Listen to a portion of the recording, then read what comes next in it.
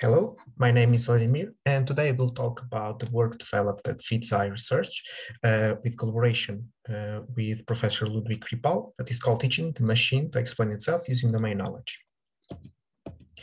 So using complex machine learning models to help the decision-making becomes really standard in different sensitive domains such as financial crimes, healthcare, or criminal justice, where a wrong decision can have really severe consequences. So it's really crucial on those sensitive domains to trust the model and understand its logic or what is happening inside the model and why the model is making such predictions. So the non-machine learning expert, for instance, fraud analysts or medics, do not understand the model's predictions, hindering the trust and efficiency. So if they don't understand, they don't believe the model, and it can really hurt their efficiency in decision-making process. So the field of explainable AI emerges to tackle these problems of interpretability in order to fill this gap of interpretability in complex machine learning models. However, the state-of-the-art methods in this explainable AI either produce low-level feature attribution explanations that are not suited for the non-machine learning experts, for instance, for the fraud analysts, because they can basically don't understand what those type of feature means, or methods produce the concept-based explanations that could be useful for decision makers. However, those methods do not work with tabular data, which is one of the main domain in the machine learning field. So one of the possible example of what could be the reasoning when some domain experts are reasoning about something in fraud domain, for instance, fraud analyst, it can be something like there are multiple shipping addresses in the last hour, so it seems reshipping, it's fraud. So here we can see the two different patterns, for instance, multiple shipping addresses and reshipping, that basically when the fraud analysts are thinking about those two patterns, the fraud analysts conclude that some transaction or some event is fraudulent. So the ideal human interpretable explanation for domain experts will provide some high-level insights about the model's predictions. So the main goals of this work is develop a self-explainable neural network that will jointly learn a predictive task, for instance, fraud detection, and also associated domain knowledge explanations. That in our use case, it can be, for instance, fraud patterns, different fraud patterns. Also, we want to develop a taxonomy of fraud concepts that will be used as the explanations. So we want to develop a taxonomy and then use those concepts from this taxonomy to enforce the explanation or provide different explanations. We also want to leverage the human-in-the-loop feedback in order to continuously improving not only the predictive accuracy of the model, but also its explainability. And finally, we want to create a semantic mapping between the different concepts and already existed rule-based system in order to have a strategy to automatically label the concept-based data sets. So our proposed solution in the real world fraud detection system works as following. So we have a new transaction that arrives to the model, and then model produces two different things. The first one is the decision task. So in our use case, it's fraud detection. So it basically produces what is the score for the decision task, and also associated fraud patterns that are the main concepts. In our use case, it can be something like suspicious items, high-speed ordering, and another. And all those patterns also have the associated score. Then all of this information, together with the information of the transaction, is shown to the fraud analyst. And then the fraud analyst, which is the human expert, can actually provide the feedback about different concepts and about the decision that the model makes. So then we can recall or we can collect all this feedback in order to continuously improve the predictive power and also the explainability of this model. But now let's talk about some background and the related work. So the first thing that we must think about when we are reasoning about the interpretability, we need to decide when we want to build the interpretability. So we can separate those in three different types of when to build interpretability. We can have the model-free interpretability when we basically don't have any machine learning model and we are only looking to, for instance, analyzing the data. Then we have in-model interpretability when we are trying to impose the interpretability in the model's architecture, or for instance, the transparent models can be also considered as in-model interpretability. Then we also have the post-hoc methods, for instance, LIME, that is one of the most known post-hoc explainable method, that basically treat the model as the black box and only look into the inputs and the outputs in order to produce the explanations. So in our use case, we are not interested in the model free because we actually want to explain the model and explain what is happening inside of the model. We don't want the post-hoc because in the recent work, some of authors show that post-hoc methods can present some issues related to the reliability and stability. So we decided to deep dive in this in-model interpretability in order to ensure that we are actually explaining the model and we want to impose the interpretability in the model's architecture. Then also we have the taxonomy of the explanation output. So we can separate the different types of outputs that the possible explanation method could have. So for instance, we can have feature-based explanation that basically presents a feature and its contribution to the final decision score. We can also have the example-based that is basically presenting some contrafactual or contrastive or similar example to one that we are explaining. We also can have the model internals that basically trying to show some specific part of machine learning model, for instance, hidden states of the RNNs. And finally, we have the concept-based explainability when we try to explain the model, providing some kind of high level insight or high level representation of what is happening inside of the model. So in our use case, we will focus on the concept-based explainability because we believe that human decision makers are more familiar with some high-level representation of the input instead of, for instance, analyzing the feature-based or example-based. One of the most known work in the concept-based explanation or concept-based explainability is called ACE, that basically stands for Automatic Concept-Based Explanation. And basically it's a global and local method. It's model-specific and it basically provides the different concept-based explanations. And in this case, the explanations are represented by a group of different pixels or the segments of the pixels. So basically, as the input, we have an image, and then we apply some segmentation method, we apply the clustering, and then by applying another method that is called TCAF, we basically produce the different concepts and its score or its contribution to the final score. The main drawbacks of this work is that it's really tied to the image domain. So we cannot apply this in the tabular domain. Then there is also another work that is well known that is called self-expandable neural network. And self-expandable neural network basically use an autoencoders in order to produce some low-level feature presentation. And then the concepts or the explanations are the prototypes. So in this case are the most representative examples of the input.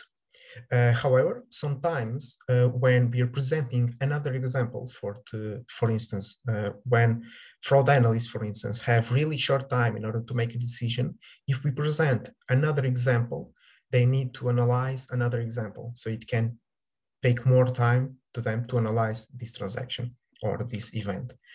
And also we don't have any control about the concepts that are that this model are providing.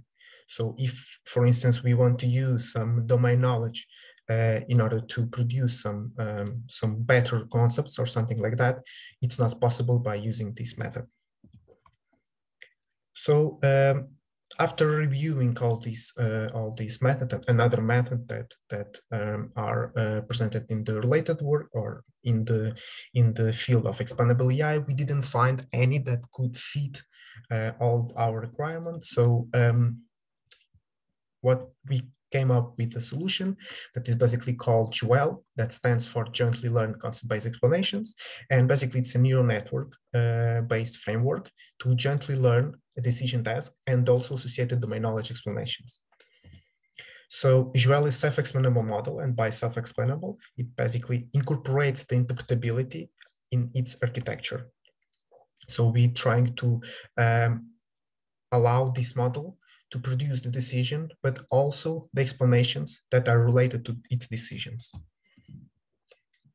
And also JUEL provides a high-level insights about the model's prediction.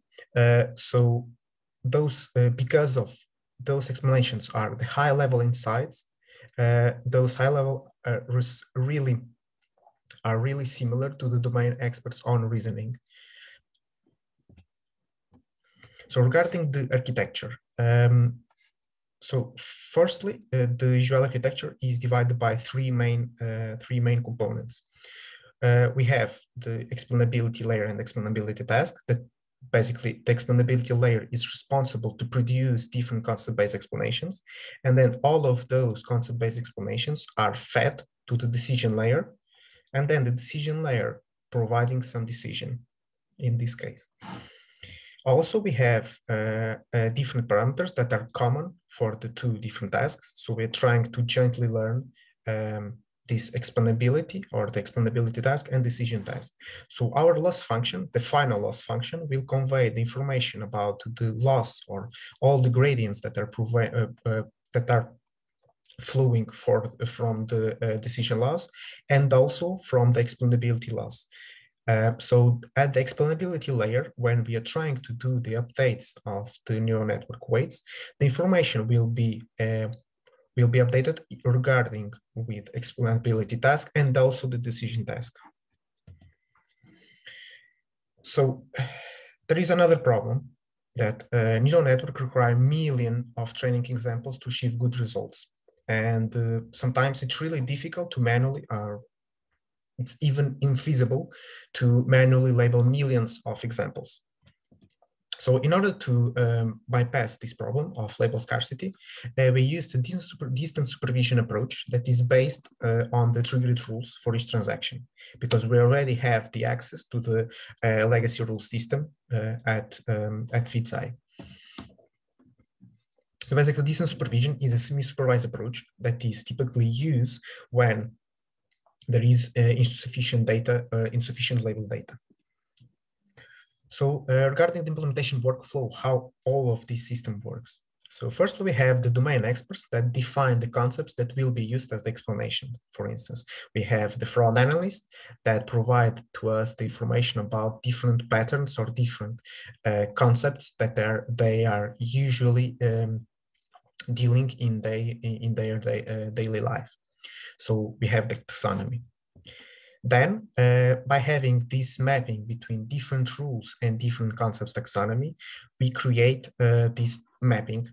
So by providing the single label dataset that contains different transactions, we apply this mapping, or this technique called distant supervision, we create a multi-label dataset. Then we run a grid search in order to find the best model. We evaluate all of these models on the test set and select the best the best model depending on the metric that we define or evaluation metric that we define.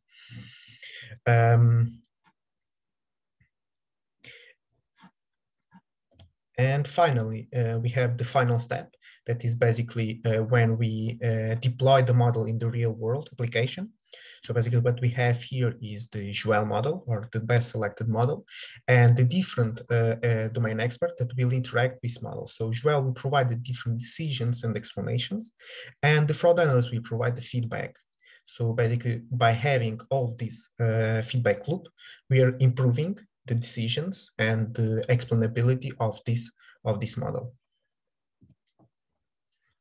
So regarding the experiments, firstly, we together with the fraud analyst, we define the fraud taxonomy.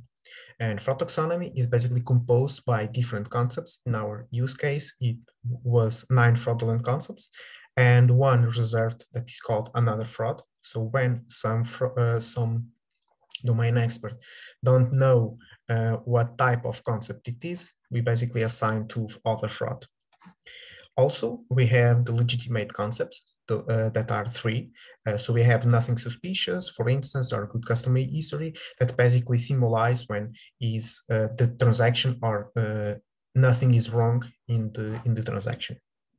And we also have another logic that is basically saying that there is nothing or if the fraud analyst don't know what kind of concept it is, he basically assigned to another legit.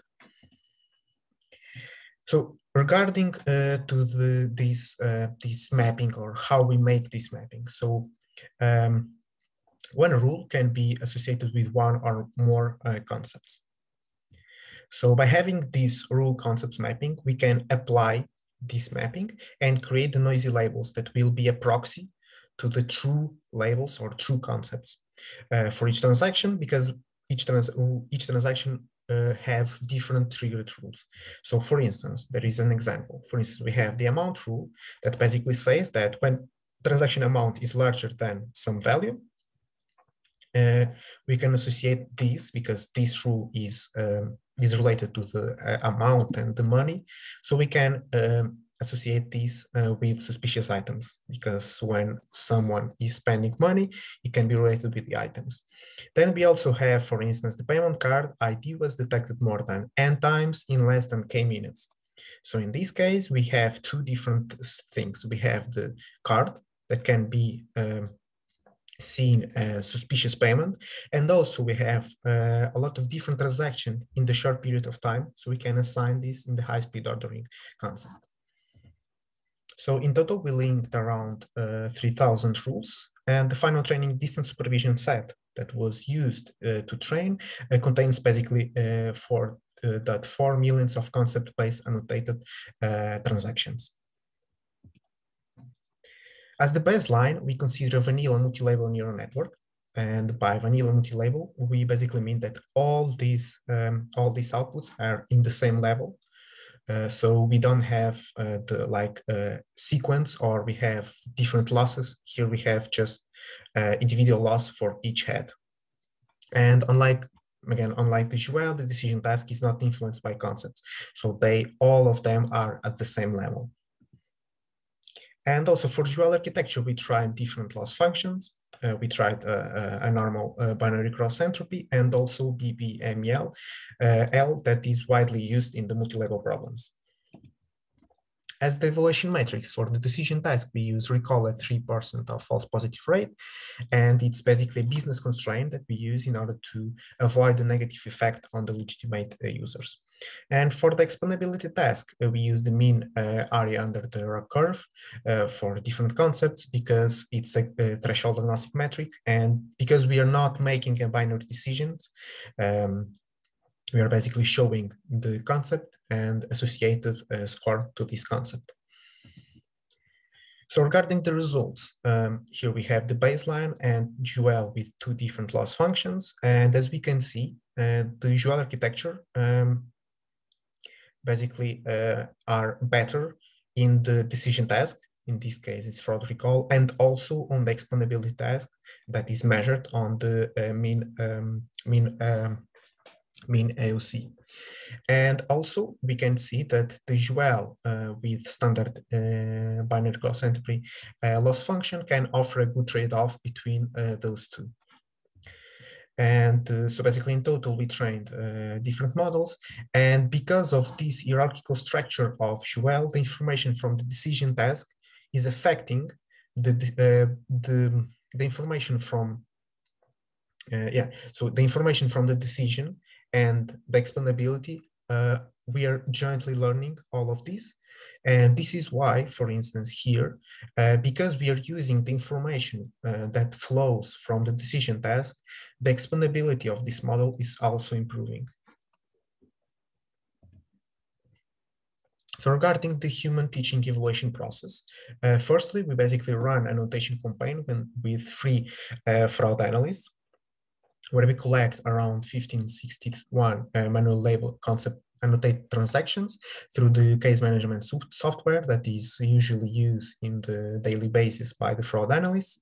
Then we split all these transactions that we collected in train, validation, and test.